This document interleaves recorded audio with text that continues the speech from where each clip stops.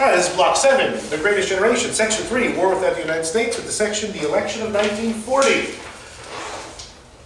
Rumors circulate throughout the country, throughout Washington. Will Roosevelt run for a third term? Will Roosevelt run for a third term? No one had ever run for a third term. Every president had always respected George Washington's precedent of 2 terms and 2 terms alone. But speculation was rampant whether Roosevelt would break that and run for a third term. The Republicans met in Philadelphia that year, and they elected a political newcomer, he burst on the scene. He was a little bit of a star. Here he is. This is Wendell Willkie. Wendell Willkie. Wendell Willkie was a lifelong Democrat. Wendell Willkie had headed a public utilities corporation. Wendell Willkie had voted for Roosevelt in 1932. But he kind of burst on the scene criticizing the extravagances of the New Deal, criticizing the efficiency of the New Deal. He said, look, what the New Deal's trying to do, I kind of get, but I can do it better. I can do it more efficiently. I was a businessman, Roosevelt never was. I'm a person interested in efficiency, Roosevelt isn't. That American people, Willkie says, if you elect me, you're going to still have the New Deal. You're just going to have the New Deal run better. Him and Roosevelt were completely in agreement on what to do with the war. Willkie was not an isolationist. Isolationist Republicans lost this round.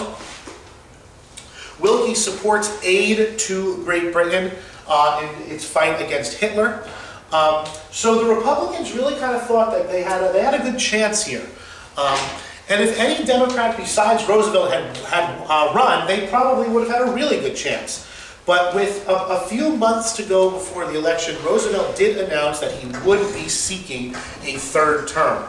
And he justified his decision on not the New Deal and not the Depression and not what's been going on domestically, but he says at this point in time, the United States needs an experienced hand at the wheel, that he had a close working relationship with Churchill in England, and that with all of the uncertainty in the world, the American people should choose a leader who they knew well and loved and respected. And when the votes were counted, look, Republicans did better in 1940 than they had done in 1932 and 1936, but we are still talking about an overwhelming victory for President Roosevelt.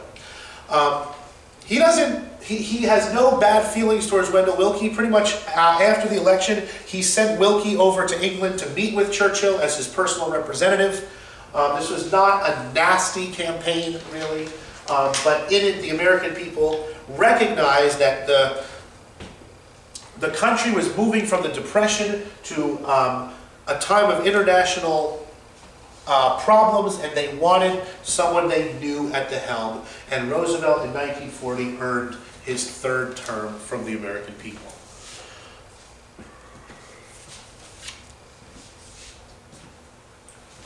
Just in terms of finishing your notes, where did Willkie run strong? You can see where Willkie runs strong.